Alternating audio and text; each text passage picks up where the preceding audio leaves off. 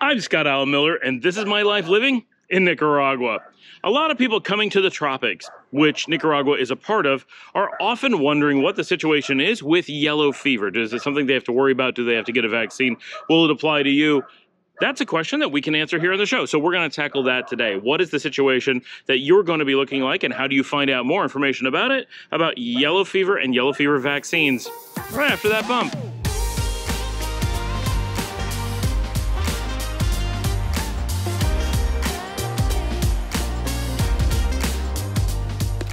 So every country in the world has a different set of regulations about yellow fever. So depending on where you're going, you probably should look it up specifically there and be aware that it is common for airlines to require that you have yellow fever, blaming the country that you're heading to regardless of the actual regulations in that country. So this is an important thing to simply know that this can happen, and this is relatively rare, but it can happen that you're going to be traveling and be stuck in a situation where you end up needing yellow fever vaccine. So before we get into any of the specific details, it is a pretty general traveler's requirement that if you're going to be doing broad travel that leaves the northern North America, right, US and Canada, Mexico, that area, and then Europe, right, if you're leaving that zone, then quite commonly, you want to have yellow fever as a vaccine. And just like during the COVID era, people would carry around COVID cards and have to show it.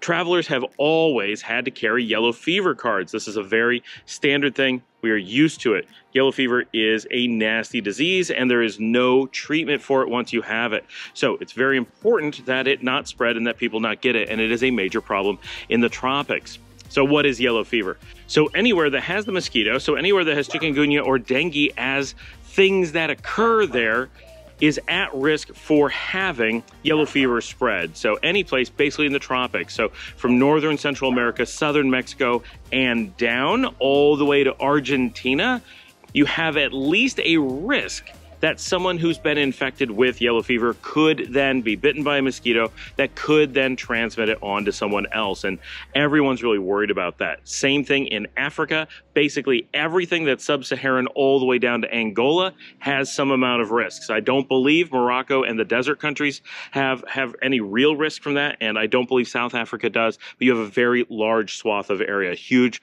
global population in these two areas. Notably, there's no native yellow fever risk in Asia at this time, but there's a huge population of Asians living in the tropics, and so they are very wary of the possibility of the mosquitoes and disease moving into the region. And so they often are very, very diligent about having yellow fever vaccines for travelers to make sure that they don't end up with it, because it would be a major problem there. It would spread through the region very, very quickly and do a lot of damage. In the native populations of South America and Africa, you have a fairly high survival rate because you have an acquired immunity that's been going on for thousands of years. And if you have populations coming from like Europe or Asia, the fatality rate is extremely high because there's very little immunity built into the DNA at this point. So when you're a traveler, you're at a much higher risk than the people that you are visiting in most cases. So that's something to be aware of, and it's one of the reasons that we tend to recommend yellow fever as a vaccine for people if you're going anywhere that may end up with a little bit of risk. Now, if you're going nowhere with no risk at all, no, you don't want the vaccine because it can be a nasty vaccine. Of all the vaccines I've ever had, I've never had anything affect me except for yellow fever.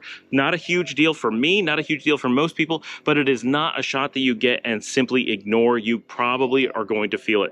But that is because yellow fever is a seriously nasty disease. It is not like dengue, chikungunya, malaria.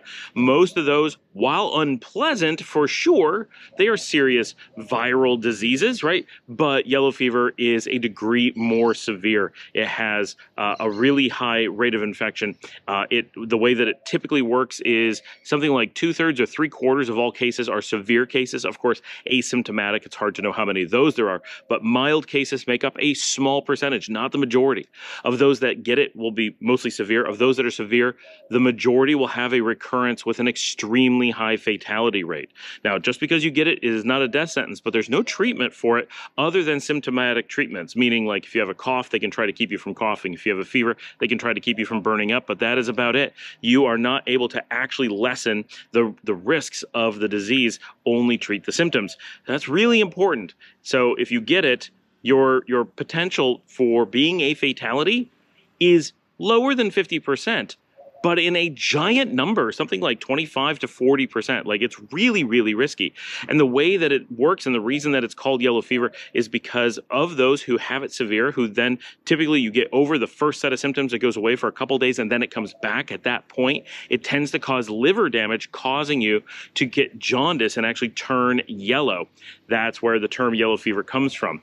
That jaundice tends to lead to kidney problems as well. Even if you survive, you are very likely to have ongoing organ problems as it does a lot of permanent damage. But because of the types of organs that it is attacking, it has a tendency to kill its host as well. So you want to be really careful to not get yellow fever if you can at all help it. This is not a unpleasant, shake it off kind of disease. This is one you certainly want to avoid. This is so much worse than a dengue, chikungunya, malaria, COVID, flu, cold, anything like that. This is dramatically worse. So for me, for example, I don't worry about getting vaccinations for anything else. I do have a COVID vaccination, but that's because it's required for travel, it's required for different paperwork, and not because I feel that I need it personally.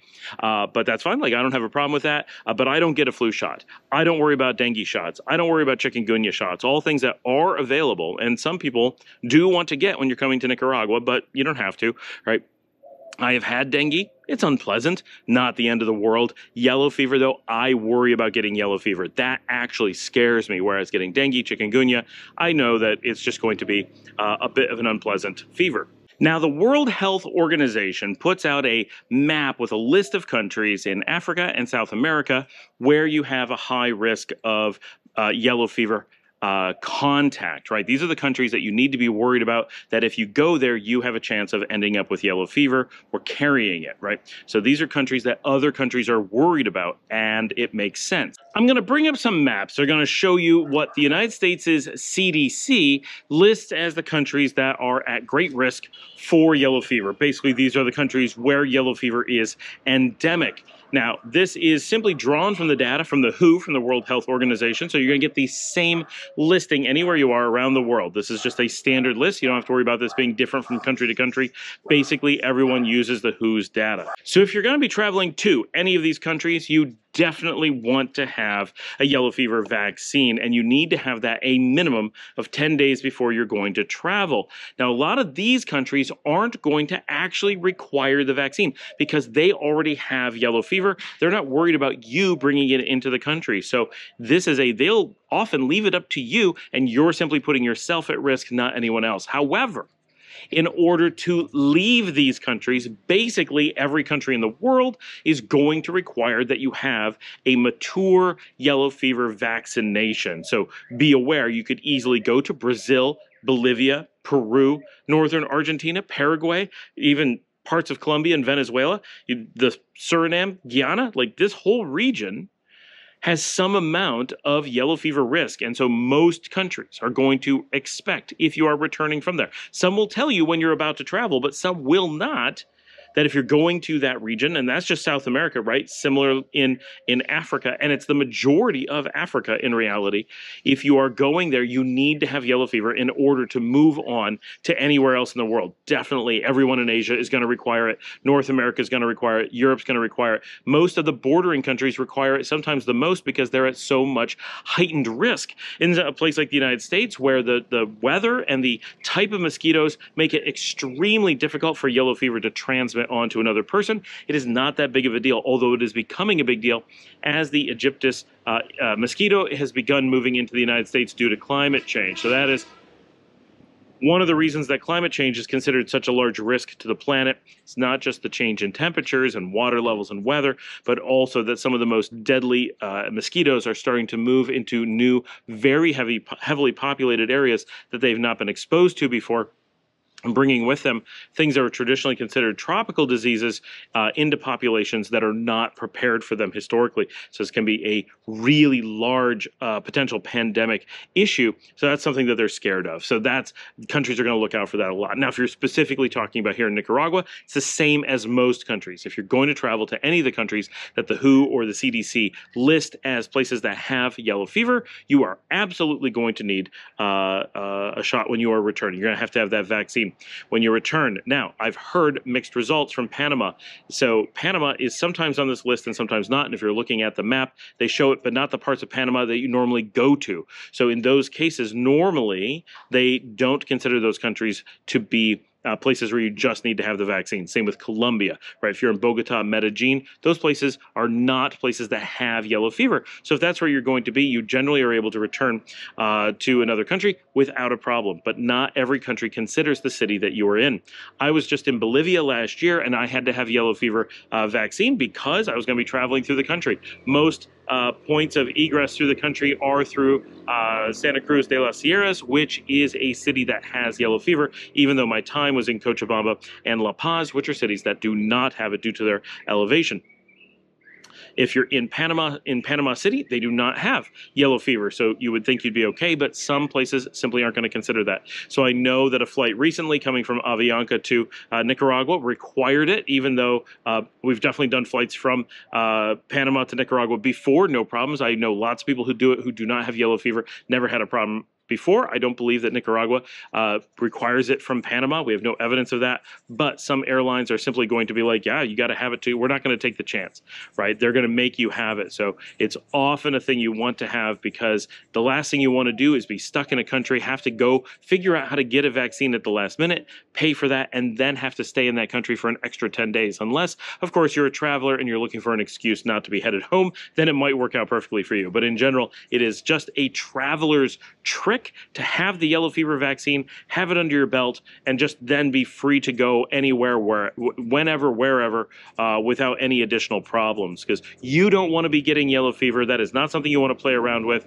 but it's going to cause such a potential headache for travel. And if you don't have that yellow fever card, there's that opportunity for an airlines anywhere to simply go, oh, we're going to require it. And what are you going to do to say that we can't? And then you're stuck. And so if you have that at the ready, it eliminates one potential reason for not allowing you to fly or travel in some other way. Plus, it always gives you the flexibility to go anywhere at the drop of a hat rather than having to take, a week and a half, 2 weeks to prepare. If you're here in Nicaragua, you need to get your vaccination. You can do so in Managua. It's like $25, maybe $30. It's done through the Center of Salud in the middle of the city, and it's all done in one place. You can't just go to a local hospital. Currently, there's only one place because there's very few people who need it because there aren't that many places that Nicaraguans are likely to go that you would require it, and the number of people who travel is just low, and it's a small country, so there's only one medical facility that offers the yellow fever vaccine here, but very easy to get, and I've done it. My yellow fever vaccine is from here in Nicaragua. So